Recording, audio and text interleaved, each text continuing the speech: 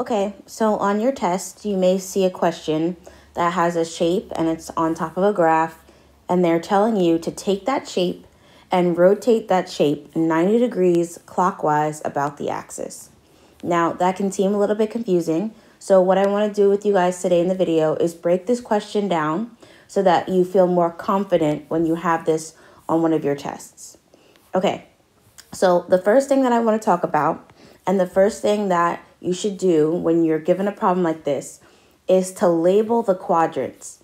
So what do I mean by quadrants? So when you're looking at a graph, you're going to have an X line and a Y line. X-axis, Y-axis, okay? Each one of these boxes are called quadrants, okay? So I'm going to erase that. I just want you guys to be able to see that. Quadrant because there's 4. So it starts with 1, and then it goes to the left 2, then 3, then 4. Okay? So there's 4 quadrants. It starts in the upper right corner, and then it goes counterclockwise to the left, 1, 2, 3, and 4. So that's the very first thing that I want you to do anytime you get a problem like this. Label the quadrants. Okay, now that you've labeled the quadrants, we're going to do something else that's going to help us in the future. And what we're going to do is we're just going to write the signs of the points that are found in each of the quadrants. Okay, so for the first one, we're going to write plus, plus. What does that mean? It means if you have any point that's found in this first quadrant, no matter what point it is that you choose, the X value is going to be a positive number, and the Y value is also going to be a positive number. So in the corner, we're going to write positive, positive. So what about the second quadrant, okay? In the second quadrant, the X is going to be negative, and the Y is going to be positive. So we're going to write negative, positive. In the third quadrant, they're always going to be negative, negative. And then in the fourth quadrant, all the points are going to be positive, negative. Okay, so I'm going to pause right here because I don't want to leave anybody behind. But if you're not quite sure what it is that I'm speaking of, we're just going to take a pause and we're going to discuss it. So what I mean by this is that any point that's found in this quadrant is going to have a positive X and Y value. So, for example, that point would be at 1, 2, 3, 4. Positive 4, comma, 1, 2, 3, 4, positive 4. So this point would be 4, comma 4, and they would both be positive. Now, if we take a point in the second quadrant, we're going to put a point here. Okay, so let's figure out what point that would be. It would be negative 1, 2, 3, 4, 5, 6, 7, 8, negative 8, and then positive 1, 2, 3, 4, 5, 6, 7. So again, it's a negative and a positive. So that's why we wrote negative and a positive. So this is very important that when you're doing, oops, sorry, I erased the whole thing. It's very important when you're doing these types of problems to put in these positive and negative signs in the corners, because it's going to allow you to know that if I end up now drawing a shape in this quadrant or in this quadrant or in this quadrant, I know that the points have to be either positive, positive, or positive, comma, negative, or negative, comma, negative, or negative, comma, positive. Okay, so I know that may have seemed a little bit confusing, but I'm glad that you guys haven't given up yet because it's all going to make sense in a moment.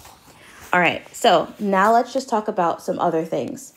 We're going to try to rotate this 90 degrees clockwise. So just as a reminder, clockwise is going to the right. So if I'm moving this clockwise, I'd be moving this triangle to the right. If I was moving something counterclockwise, I'd be moving it to the left. So this triangle would be moving this way. So if you are a little bit confused with that, on your piece of paper, you can write clockwise, and you can make an arrow going right, and you can write counterclockwise, and the arrow going to the left. Okay, So now we're going to talk about the amount of degrees. So anytime, because we're talking about an axis and they're all with 90-degree angles, 90 degree, 90 degree, 90 degrees, 90 degrees, if they tell us to go 90 degrees in a direction, then we're literally going from this quadrant to the next quadrant, which is a total of 90 degrees. Now, if they told us to go 180 degrees, we'd go from one quadrant to the next quadrant. So it would be a total of 90 plus 90, which is equal 180 degrees. And if they told us that we are to move this triangle 270 degrees, then we would move it to this quadrant, then to this quadrant, then to this quadrant, because it would be 90 degrees plus 90 degrees plus 90 degrees, and it would end up 270 degrees. Okay, so now that we understand that, and I'm doing more in this problem just so that you guys can fully understand. You guys can go ahead and skip on to another video, but you're not going to fully understand these problems unless we go over each one of the reasons why we're doing what we're doing. So now we understand what it means to go clockwise, and we also know what it means to go 90 degrees clockwise, 180 degrees clockwise, or 270 degrees clockwise. All right, so now that we have this background knowledge, we can go ahead and say, how do we move this triangle 90 degrees clockwise about the axis? Okay, so we can go ahead and let's try to figure out first, if I rotate this triangle is now going to be in which quadrant? Okay, so again, we're going clockwise, so that means we're going to the right. And because we're only going 90 degrees, we're only going to go from one quadrant to the next. So now we know that our triangle is going to be now in quadrant 1.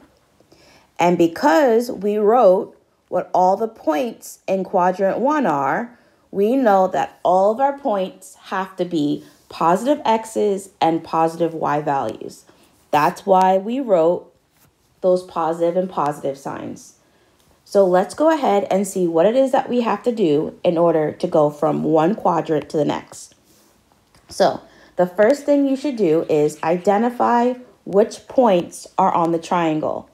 So this point, that is going to be 1, 2, 3, 4. So it's 4, negative 4, and then it goes up 2.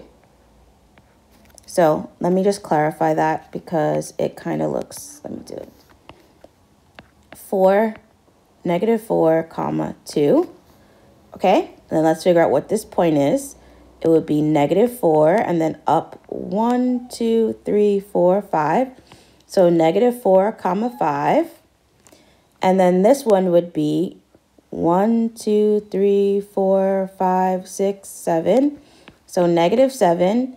And then it goes up 2. So negative 7, positive 2. Okay, so now that we've identified each one of our points, let's go ahead and write it down here. So we have negative 4, comma 2 as one of our points. We have negative 4, comma 5 as one of our points. And we have negative 7, comma 2 as one of our points. Okay, perfect.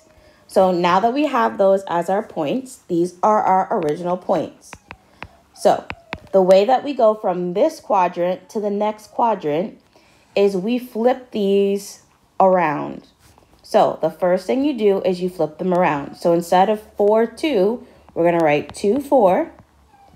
Instead of writing 4, 5, we're going to write 5, 4. And instead of writing 7, 2, we're going to write 2, comma 7.